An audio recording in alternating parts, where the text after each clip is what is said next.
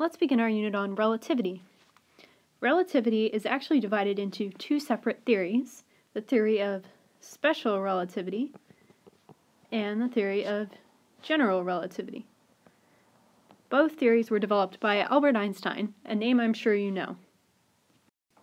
First, let's figure out what the difference between special and general relativity is. First of all, special relativity deals with space-time, which is the medium which the universe is constructed of. That is, according to special relativity.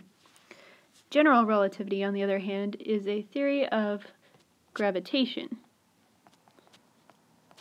Consequently, general relativity deals with things on the astronomical scale, so very large things.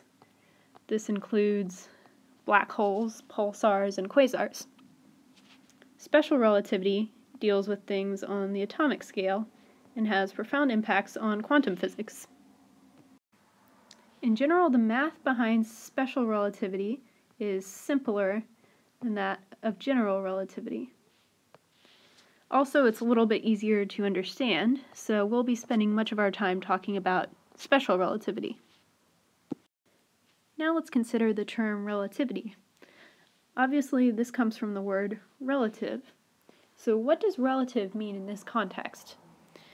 In the theory of relativity, relative refers to relative motion, which is the notion that if one person is here and another person is moving, they're in a state of relative motion. This person is moving relative to this person. If they're both moving, there's still relative motion, except if they're traveling in the same direction at the same speed at the same time.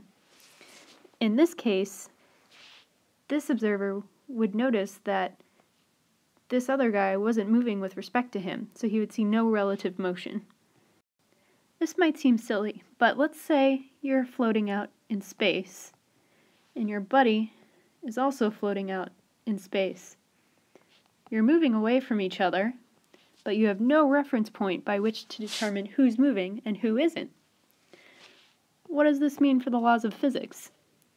According to the theory of relativity, it means nothing, because the first postulate of relativity states that the laws of physics are the same for all observers in uniform motion relative to one another, which means it doesn't matter which of you is actually moving. As we'll see in the next few lectures, this principle has many implications. However, it's important to note that uniform motion means that neither observer is accelerating.